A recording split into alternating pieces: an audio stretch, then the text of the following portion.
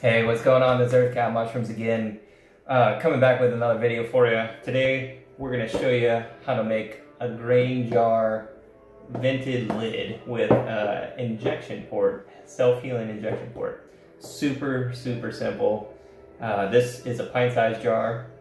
So you can get any jar that you want. This will work the same way for what you'll want to do. I've got these micro pour lid as self-adhesives, and I got these from Micropose.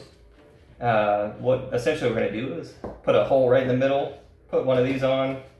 We're going to drill a hole for the injection port, and then we're going to use a high temp silicone to seal it.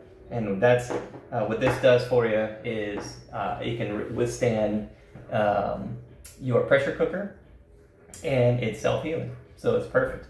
As far as the holes go, for the middle hole, we're going to use a 3/8 spade bit. The spade bits are really good because they don't leave a bunch of shards all over the place. Just pushes it right in, really nice. For the other hole, which had a spade bit smaller, but I'm using a 5/16 for that. So super simple. Drill the first hole for you. This is for the injection port. You can put it anywhere you want. A lot of people will put more than one. It's really not necessary. You can move the needle around as you want to. Just do one. Save yourself some work and some equipment here. So drill the first hole. Goes right through it. That's all there is to that. Change your bit out. We're going to go to the 3/8 spade bit. And this one's going to go right in the middle.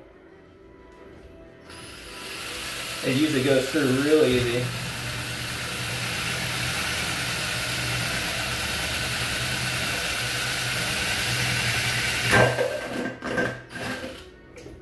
Now make sure you clean the little top off, that way you don't have anything for the adhesive to stick to. And make sure you take the metal shards out of here when you're done. Definitely won't put those in your mushrooms. You'll take your self-adhesive.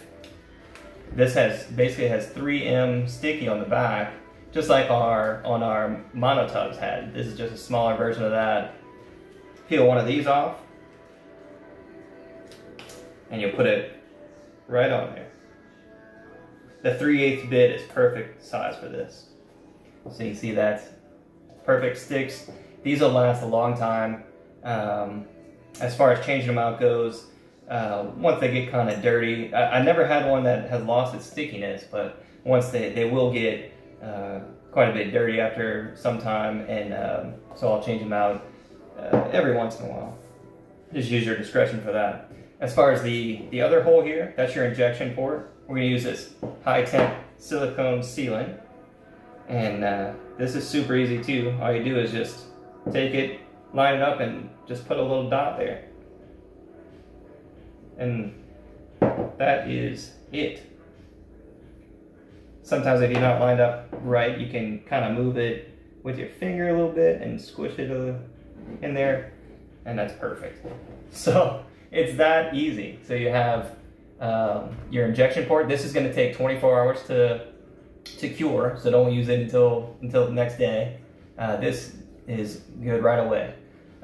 Again, make sure if you have anything in the jar, clean that out. You can see the shards in there.